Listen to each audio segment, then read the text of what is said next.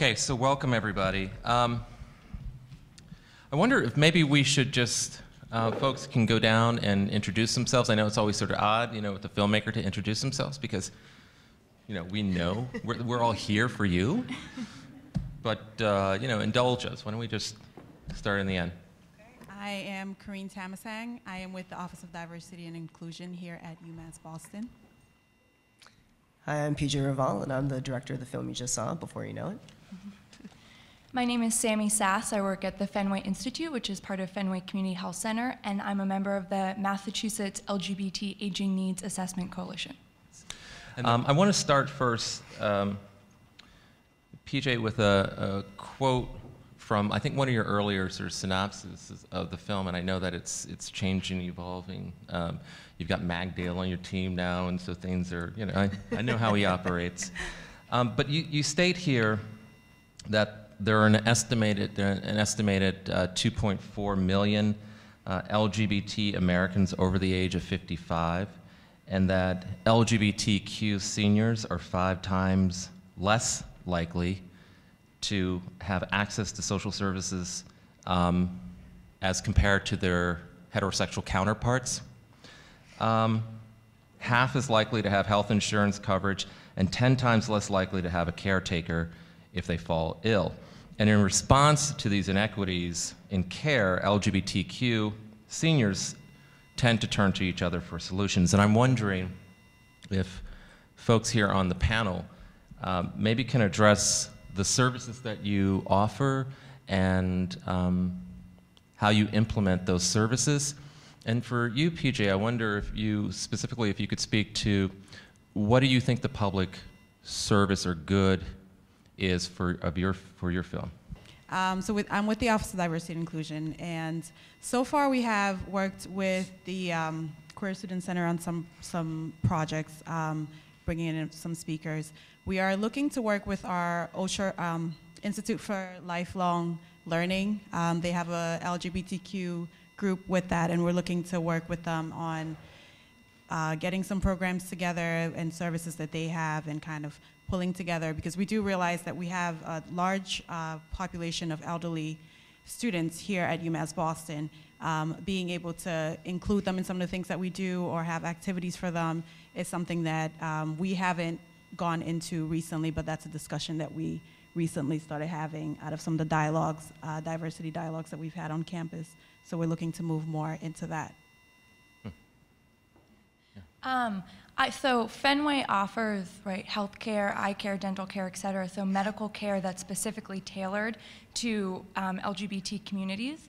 And I also work really closely with Lisa Krinsky and Bob Linscott from the LGBT Aging Project, who many of you probably are familiar with. And that's an organization that does training for service providers for LGBT older adults, and going into assisted living facilities or going into meal sites, talking to ASAPs, which are the folks who provide Meals on Wheels and meal sites, et cetera, and talking about an example that Lisa uses really often is she'll go into a group of providers and she'll say, who here has ever worked with an LGBT person before? And no one raises their hand. And she's like, all of you have, and you don't know it. And so that's part of the training that they give, and so I work very closely with them, so I want to speak on their behalf also, that they're a great organization. Okay, great. And in terms of how does the film benefit this community and Sure. your vantage point? For me, I discovered those statistics when I first started researching for the idea of this film that was published by the Williams Institute. And immediately I thought, it's an estimated, right? Because we're looking at people who are out and identified as, you know, an LGBT, and clearly that's not everyone in the community. So for me, I thought about it in terms of these are abstract numbers, so I really wanted to create something where you actually see someone who fits into these kind of numbers. And one of the things that I was hoping to accomplish with this film is just give some kind of visibility to the fact that I think LGBT seniors are the most extreme examples of ageism, discrimination when it comes to age, and just in general how I think society desexualizes senior populations. And one of the things I found fascinating was by saying an LGBT senior, I think it's almost like the two terms are at odds, because if society's desexualizing seniors and you're identifying yourself as a sexual identity by saying you're LGBT, then people don't really know what to do with that, because it's you know, they're at odds with each other. So I wanted to create a film that kind of looks at those issues. So that brings me to the next question about, I'm curious, so we've talked about sort of like our professional sort of investment in these issues as filmmaker, as ally, but what about the personal? So I saw a piece that you did for a Kickstarter, PJ, where you were talking about how you saw in yourself and these other people's stories your own future, and you realized, you know, one day you too will be part of the LGBTQ senior community. And so we, you know, for me, it's very clear what your personal stake and investment is in the film. What's curious to me is that you don't actually insert yourself in the film. You know, I mean, you could have very easily made that kind of film where you're the person who takes us on the journey to meet these people. And maybe you're still editing the film. Maybe you will. I don't know. But I'm curious to hear from the panelists what your personal investment is and connections are to these issues. And I don't mean to like out anybody. For me, it's something I've always been an ally from as long as I can remember. I consider myself an ally to the LGBT population. I see that as I personally took to Dennis a lot, and I thought this could be my grandfather, or this could be my, you know, someone in my family, or someone that I've worked with, or someone that I know. I felt really, really, really connected to him in the aspect of just the loneliness, and some of the things that he talked about are all things that, whether you're straight, gay, transgendered, it's all things that we can relate to. Nobody wants to feel alone, and I kind of found him being really, really alone, and not ever wanting anybody to have to feel that way. I think that's part of the reason that I got into diversity work, is wanting everyone to kind of feel like you have someone you can talk to, or have someone that sees you for you, as opposed to having to fit in or having to go with the grain, so to speak. So that's what I took from it. And for me, the film was actually inspired by several things, several events, but one in particular was actually my mother, you know, and I had started getting into these conversations with my mother about her getting older, and her thinking about, at the time, you know, retirement, and just kind of the challenges, I think, emotionally, you know, financially, everything in terms of the aging process. So I did start thinking about how I'm not thinking about it, you know, and then that kind of put me a little bit on the path of why don't I think about it, and what are the fears with thinking about yourself as an aging being, right? Simultaneously, before I started making this film, I was actually volunteering to teach queer youth filmmaking. And one of the things I saw that was just so interesting was, you know, I was around kids who were 14, maybe 15, and I started thinking even when I was 14 or 15, it was very different times. So thinking about people who I had just met who were like 85 versus someone who's 15 being in the same community, I just think that there's so much diversity within that community, and I wanted to create something that could communicate back and forth. So for me, part of creating this film was also me exploring my ideas and thoughts about the aging process and what is involved with that. And exactly that, where will I be, you know, when I'm 85, you know, 75? What's in place for that? And one of the things I think that was so interesting for me making this film was a lot of the themes that I'm looking at are very universal, regardless of age, like the idea of acceptance, the idea of community, and how those things are equally important, if not even more important, at that age. And I think for, you know, a general society, it's, you know, there's a lot of emphasis placed on the youth, and I think rightfully so. You know, they definitely need support, and they definitely need our attention, but I think at the same other end of the spectrum, there's also a vulnerability in terms of aging that equally needs that support. So, so for me, the personal investment was being someone who's in the middle right now. I feel like I came from that youth. I'm headed towards the other end of the spectrum. You're not that. You know, and it's like, I want to be, yeah, and it's like, I want to make sure that there's something there, you know. My personal investment is I identify as a lesbian. I also identify as queer, and I have 2 lesbian moms.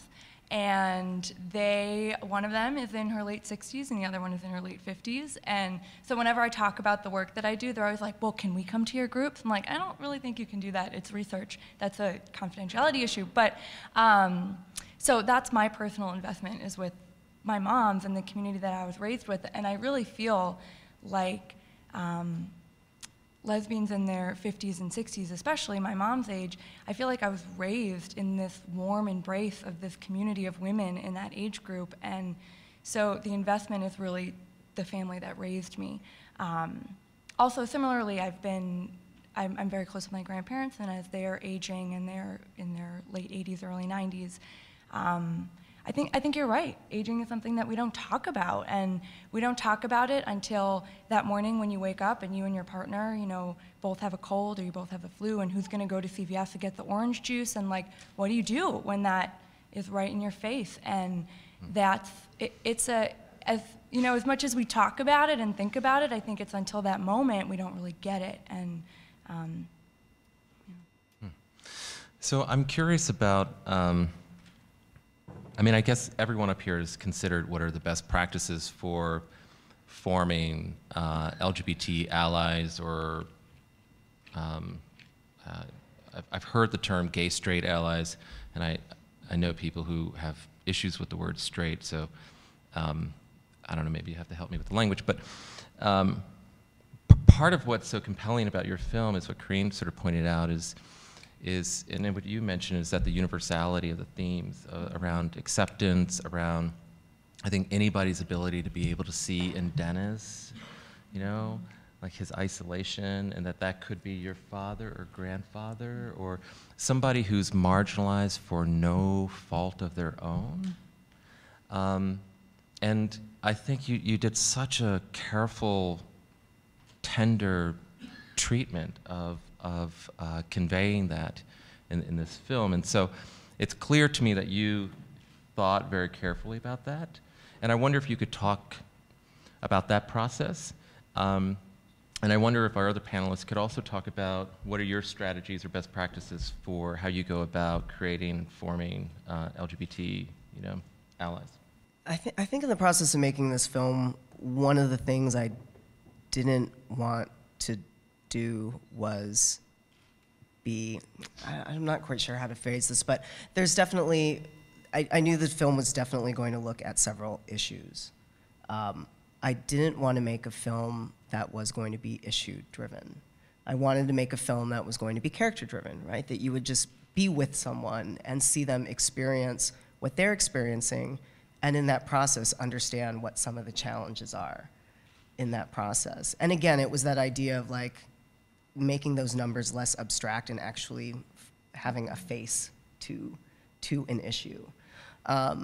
So for me, it was always kind of that fine line of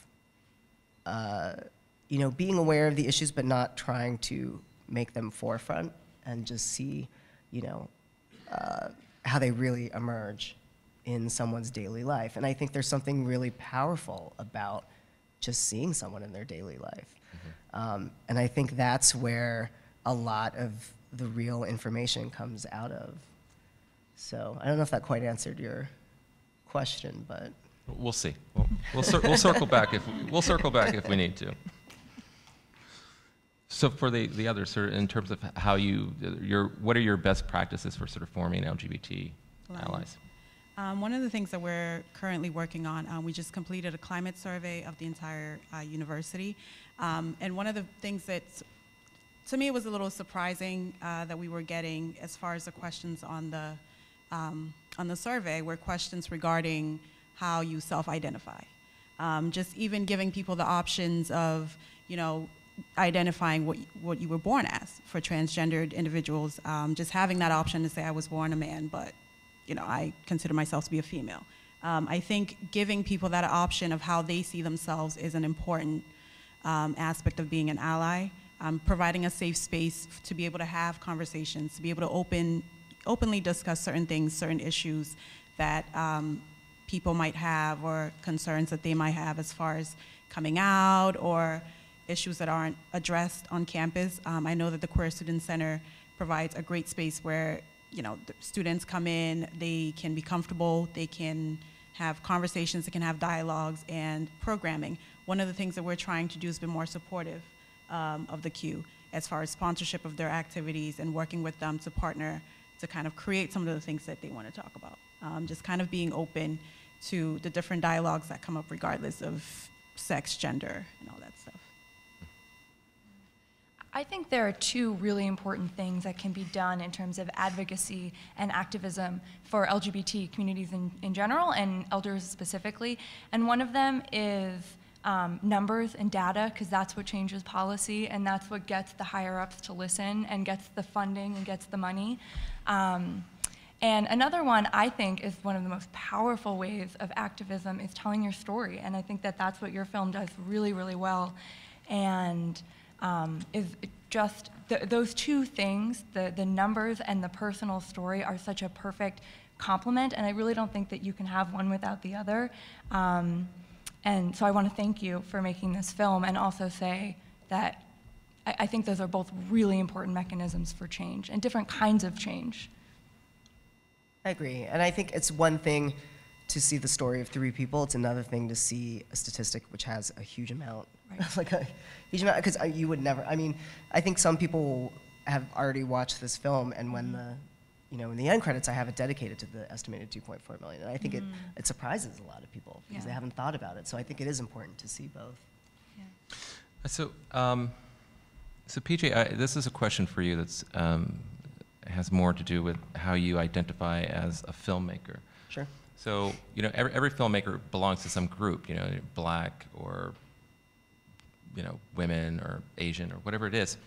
And the filmmakers that I know, myself included, I sort of really wrestle with both wanting to tell stories that reflect, you know, my experiences, my identity, my community, and at the same time, not wanting to be solely defined or reduced to being defined as a Black filmmaker or a fill-in-the-blank filmmaker, you know, but just the right and the respect to just be a filmmaker. I'm curious about your process. Do you wrestle with that? You know, honestly, not really. I think. Okay, it's just me. All right, let's move on to the next question. I think partially, I mean, usually when people ask, like, well, what kind of films do you make? I usually say, oh, I make a lot of independent and queer films. It's how I usually describe it. And I almost see them going hand in hand, like those concepts. And I think maybe that's why I'm comfortable with it, because I love the idea of saying I'm an independent filmmaker in the sense of I'm not asking permission from anyone to make a film. I'm just going to make it, you know? And I feel, for me, that kind of bleeds into the same idea of like a queer identity. It's like I'm not going to compare myself to something. I'm just going to tell you this is how it is. And so for me, that struggle there, it's interesting because I think a lot of times people will ask me, oh, well, are you making films for queer audiences? Are you making films for LGBT audiences? And I say, yes, but I'm making films for all audiences, right? Because I do think there is something that everyone can take away from it. Whether it be something that no one, you know, for someone to see that they haven't, you know, seen a person like this or thought about it, or someone who is in that community but hasn't thought about it in that way. Or, I don't know, and if anything, I think there's actually an added benefit to it, because I think there's additional interest that can be placed on the film. At least that's the way I would like to think about it, right? I would love to think that everyone in the world is interested in seeing LGBT content, and everyone who's LGBT, you know, would love to see the content as well. So I'm gonna take it from that position, and I think a lot of that has to do with considering myself an independent filmmaker. You know, I have to ultimately please myself as well as other people. So here's the last question I want to ask you, and then I want to open it up to the audience here, who I know is really anxious to ask you some questions. But PJ, I don't know if you realized it, but you are on a panel with, you know, myself excluded here as the moderator, with women, right? And which is also something that is absent from your film. And I mean, in terms of sort of a dominant voice, right? And I don't, you know, I understand how these things work. Maybe you were working with someone and it didn't work out, or you tried and it didn't work out, or you just, you know, you just said, this is what I want to do. This is what sort of compels me. I wonder if you can sort of address that, and I'm also curious about the panelists, what your take and observations are. Like, I mean, that must have been something that stood out to you. Mm-hmm. And as policymakers, people who are sort of trying to influence policy, and you're looking for material that you were talking about, you know, the numbers and the data are what get, you know, the decision makers to move, and the personal story. If you're presenting a personal story that is devoid of having that sort of representation, I'm curious what your reaction is to that as well. Sure. For me, when I started finding the characters for the film, I pretty much cast a wide net. At first, I wasn't looking for anyone in particular. I just wanted to go out there and meet people in the community and see who would ever pique my interest, and for whatever reason start filming them. And the way that the film unfolds is actually the way that I met each of the characters. So the very first character I met was Dennis. And I met him, you know, the same way. I found him at Rainbow Vista and discovered Rainbow Vista the same way he did, was through the internet, and found him there. And then quickly began filming him in Florida. And from that point on, I knew that I wanted to make a film with more than one character. And there was a lot of interest in terms of, should there be, you know, a lesbian character? Should there be a trans character? You know, there's so many possibilities. And I think as a filmmaker, I personally come from the point that I think it's impossible for me, and nor am I actually interested in creating a piece that speaks for an entire community. I don't think it's possible. Because then I could easily say, well, where's the Asian lesbian in there? Or where, you know, that doesn't speak to my experience, you know, and everyone has their own experience. So what I really wanted to do was just find 3 people whose experiences I just was very intrigued by, and it so happened to be men. And at some point I had 2 of the characters, you know, I had met 2 of the characters, and I was filming Dennis and Ty, and the 3rd character was really in question for a while, because Robert was the last one that I filmed. And I wrestled with it again, and then when I found Robert, it made sense to me. And then I actually was very happy with the fact that it was 3 men. And I don't know, there was something there where I felt like it made it more cohesive for me, because I didn't feel like I was trying to represent too large of a community. I was looking a little bit more specific. And I think somewhere in being very, very specific, it becomes even more general, if that makes sense. I don't know if that makes any sense, but we'll find out. Yeah. For me, I didn't really see it as being sort of abnormal, because from the lesbian, gay stories that I have heard throughout my life have been female-oriented. So I'm used to hearing the female side of the story. So getting the male perspective, I thought, to me, was a little bit more enlightening for me. I don't know if this is true for everybody, but I tend to find that as far as, you know, sex is concerned, or sexual things of a sexual nature, you hear more of the female side of it, and that seems a little bit more, I don't want to say accepted, but it seems a little bit more normal than, say, on the male side of it. You know, when, I forget who was talking about the sexual revolution, at the time, like when you see images of it and you see people talk about it, you see a lot of women. It's a little bit more accepted to see women and women than it is to see men together. So I thought that was a nice thing to actually see 3 men talking about their stories and their experiences, and having it be 3 elderly men, I thought was even that much more important and that much more needed to be stated, as opposed to having a female in there. So. It was definitely something that I noticed in the film. I've already explained my positionality and my background coming from a family of lesbians. So of course that was on my mind. And I think I guess I'll say a little bit of what we've found in research, and some of the data that we have, and also the stories that I have heard, specifically about women, and some differences, I think, between LGBT older women and LGBT older men. And one of them is that a lot of women in this age group, and still in my own generation for sure, we earn less money, and a lot of women in this generation didn't have jobs if they were heterosexual and of a certain economic class. And so there are different economic pieces, socioeconomic pieces, different social pressure pieces that lesbian women of a certain age group are facing that gay men of this age group I don't think are facing in the same way. And so that's one piece that I think is just interesting to share, and if anyone has any more questions about that, I'd love to talk about it.